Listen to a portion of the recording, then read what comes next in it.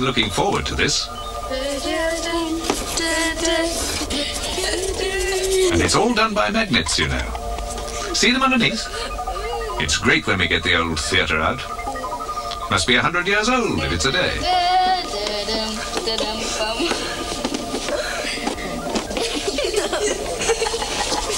And the magnets, still working nearly as good as new.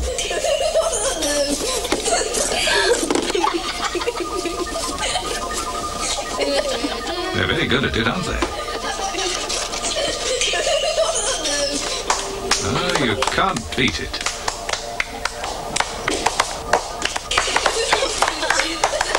After that, there's only one thing we can do.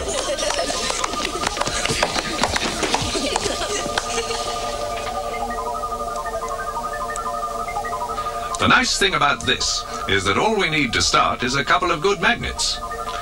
See what it's made of, Syria? That's right, iron.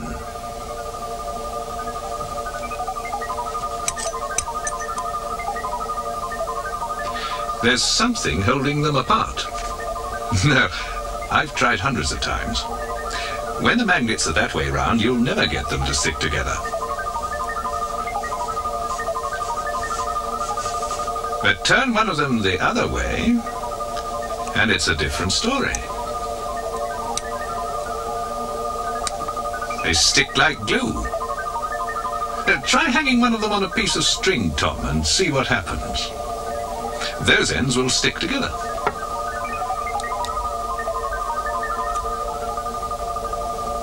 But turn one around, and suddenly they're enemies again, fighting to get away from each other. The ends of the magnets are called poles. You know, like the North Pole and the South Pole. And the first useful thing to remember about magnets is that a north pole of a magnet will never stick to the north pole of another. It's impossible. So obviously something really powerful is holding them apart.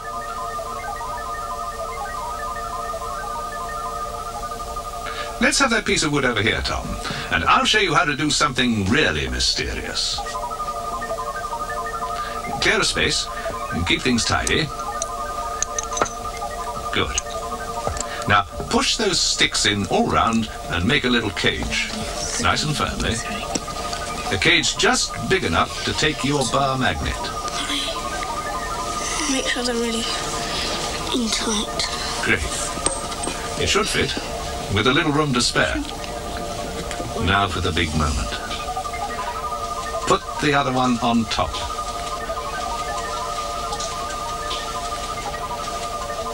I remember the first time I saw that. Couldn't believe my eye.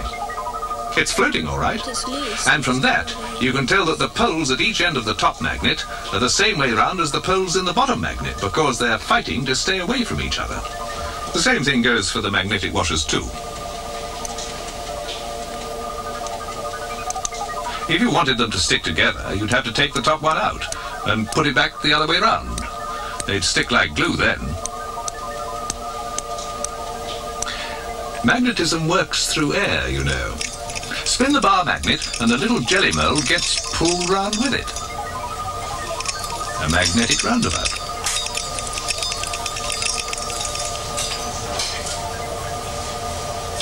Ah, too close. I bet there's a paper clip glued to the back of the sun, because that's what the magnet you're trying to keep out of sight is really pulling round. See what I mean, Tom? How'd you do it? It's all because of magnetism. Yes, it's magnetism, all right. Magnetism works through solid things, too.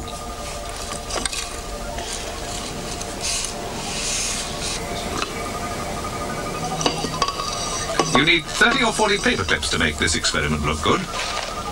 Yes, that's about enough. I think that'll do. Into the jar with them.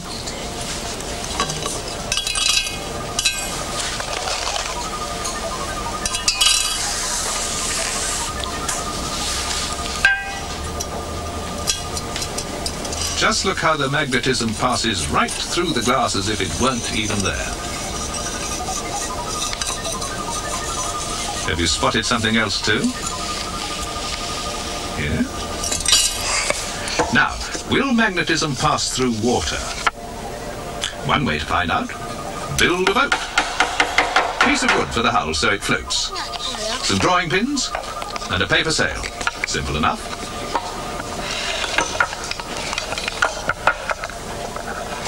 Fix it together and let's see. You take a magnet. You? Yes. You have a go. Magnetism does pass through water. The magnet is attracting the drawing pins through the water, so the boat just follows wherever the magnet goes. Funny how magnets don't stick to glass, isn't it? Yet they'll do anything to stick to the metal drawing pins. Now there must be a good reason for that. And talking of boats, I got something in my memory store somewhere. Let me see. Yes, here it is. Switch to replay. Magnets have been used as compasses for centuries. Without them, those early explorers would have had an even harder time. These early compasses were made from a rock called magnetite. You can still find it in some parts of the world. They used to call compasses like this lodestones, which really means leading stones, because that's exactly what happened. Lodestone compasses led those early sailors in the exact direction they wanted to go. Thought you might like to know that. Interesting little fact. Just hang your magnet on a piece of string again.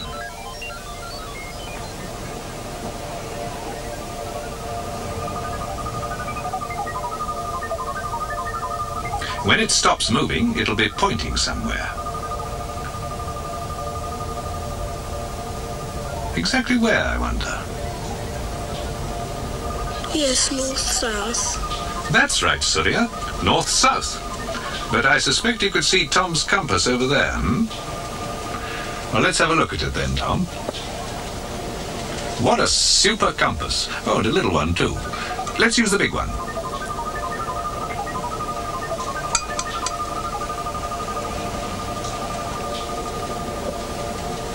Now wait until it settles down. Compasses are sensitive things. Right. What does it tell you? One end points north, the other to the south. Just like the bar magnet on the string, see? Disc number 90, please. Pop it in, and we'll see why they both have to point in the same direction. Going over to replay.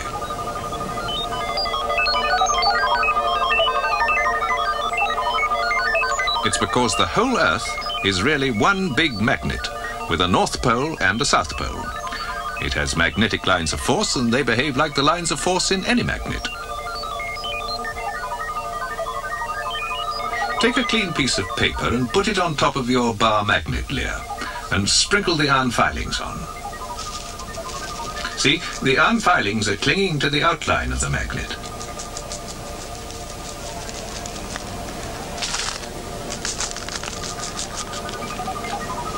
Now, spray it with a little hair lacquer to hold it all in place. You'll have to do it very carefully. There you are. The actual lines of the magnetic force of your magnet. That's enough. It's fixed now. You can pick it up.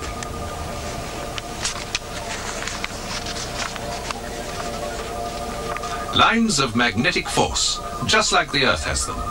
The lines that make a compass point north and south. Oh, so you'd like to make a compass, eh? A needle stuck through a bit of cork. It's not working because the needle isn't a magnet. Ah, you've got another needle, Pierce. We'll turn that needle into a magnet to make a compass. Now take the bar magnet and stroke the needle gently, right along, one direction only. That's enough, I think.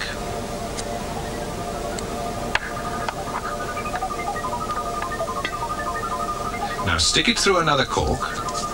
Don't prick yourself. And float it on the water again.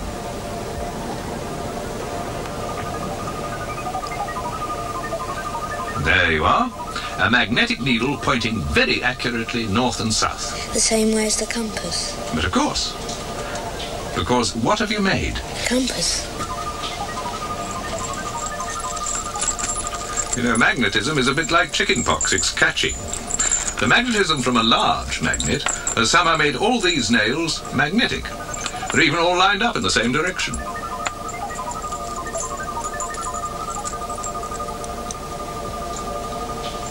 Leah, try and pick them up one at a time. Ah, carefully does it.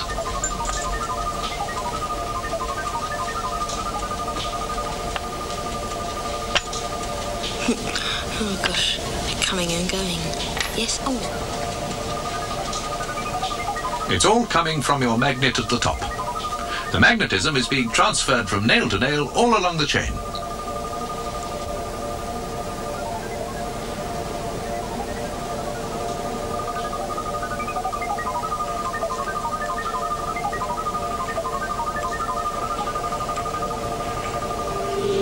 Try and join up your magnets with a string of nails, a sort of magnetic necklace. It's very fiddly.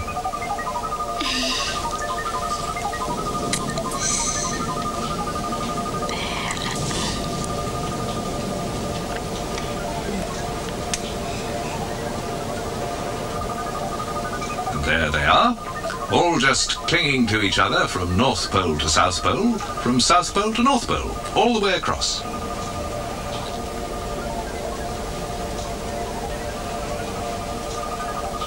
Disc number 23, please.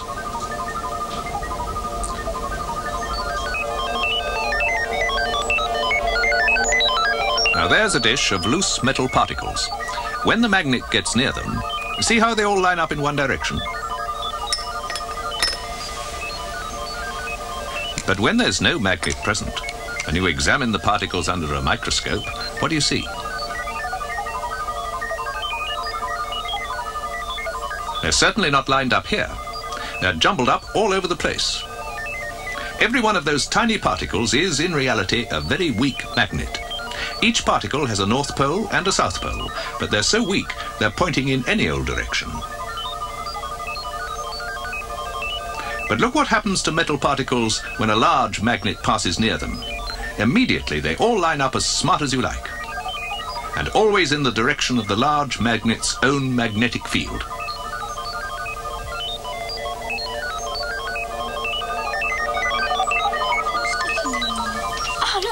Oh, look at that. 2 nails.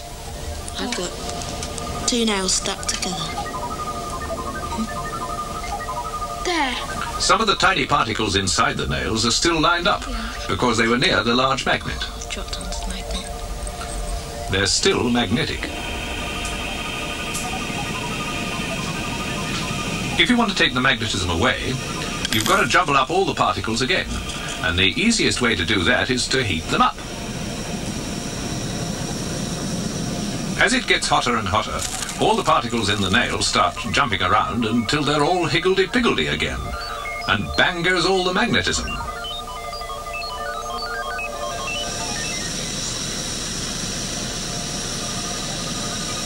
No, it can't pick anything up now. I'm switching to replay. Have a look at this. Have you noticed anything about magnetic materials? They've all got iron in them somewhere. But what about these? Wood.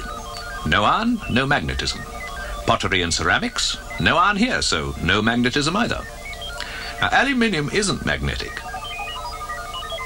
Neither is any of this stuff, because there's no iron in them. But steel has iron in it, and apart from being magnetic, it does something else too.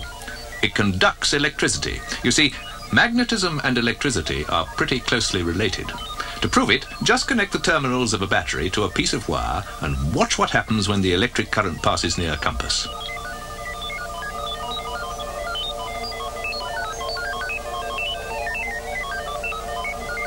It's not pointing north now because the electricity in the wire is making quite a strong magnetic field of its own, and the compass is trying to line up with it.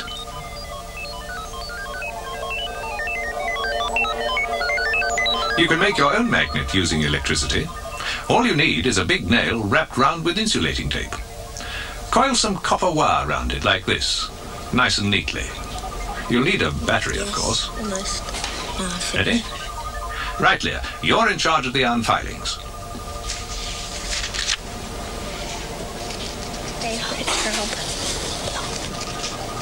Now get ready to connect the two ends of that copper wire to the battery. Connect it up.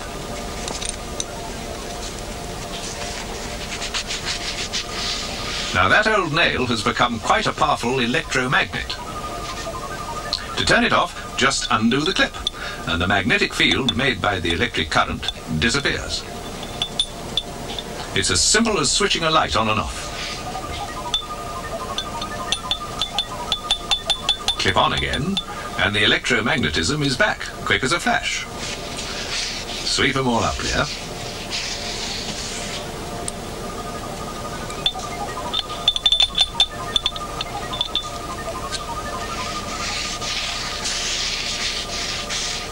Did you know that there's an electromagnet in your front doorbell?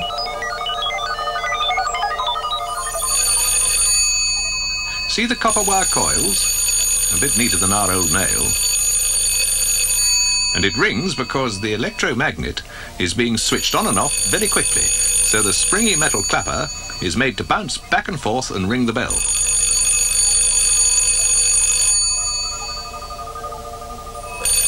Clever, isn't it?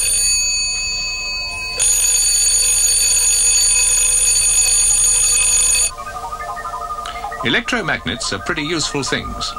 They're used in cranes to pick up huge lumps of iron. You see, they're very controllable. Look how that steel ball just balances between the forces of an electromagnet and the pull of gravity. Here's a train that uses the same idea. The electromagnets pull the whole carriage up towards the metal track, but just like the ball bearing, it doesn't actually touch it.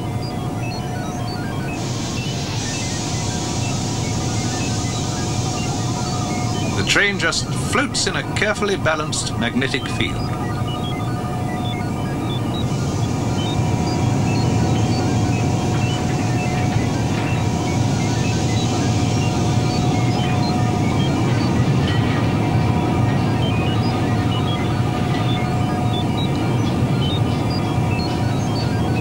It was built to test out the idea, and you'll never be able to buy a ticket for a ride on this one.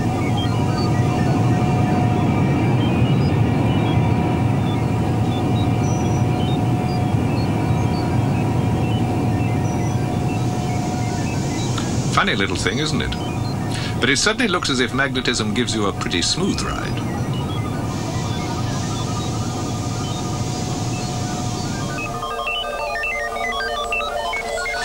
All right then, show me your magnetic train. Nice bit of track, that. Yes, I see it doesn't float, but it does use magnets, that's for sure. The carriages are coupled together by magnets, aren't they? Do you think you could make those magnets actually power the train? Yes, Tom. Magnetic poles that are the same always push each other away. They repel each other, and that's just what it's doing now, all right. Put the magnets the other way round, a north pole touching a south pole, and a south touching a north, and the whole train sticks together.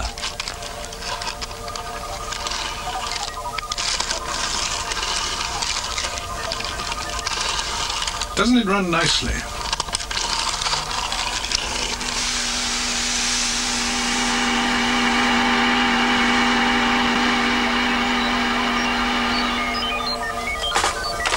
What are you doing here? Oh, what a good idea. Using a magnet to sort things out. One pile for the things that are magnetic, another pile for the rest, the bits that aren't magnetic.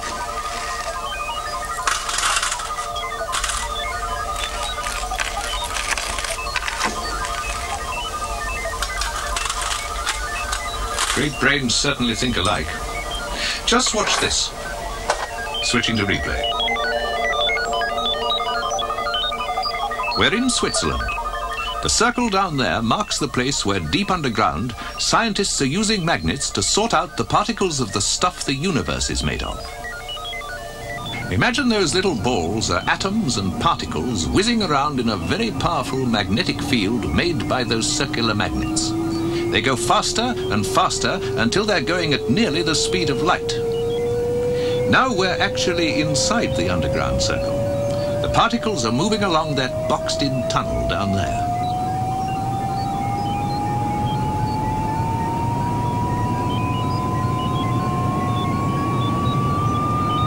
They're still on their way. That ball of red light shows the route they take.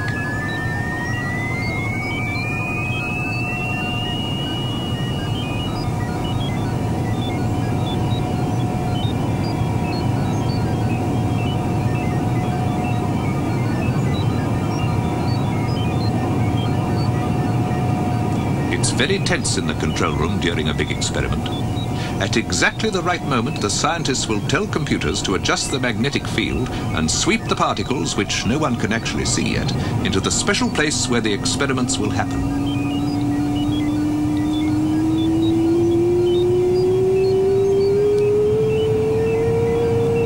At last, the particles have nearly finished their journey.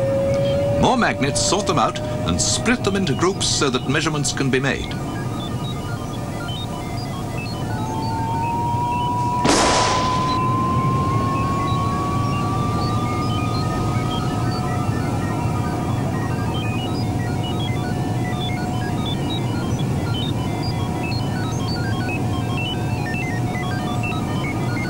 Now, these are rare snapshots of some of the smallest things ever discovered in the entire universe.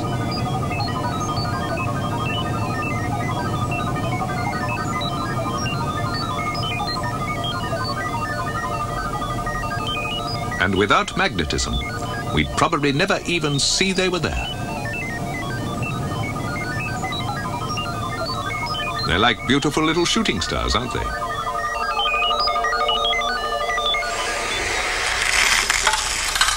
Ah, still sorting with your magnet, dear?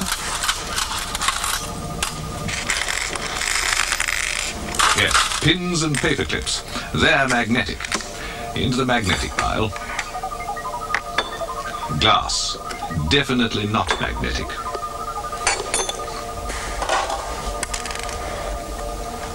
Plastic? No. Not much magnetism there.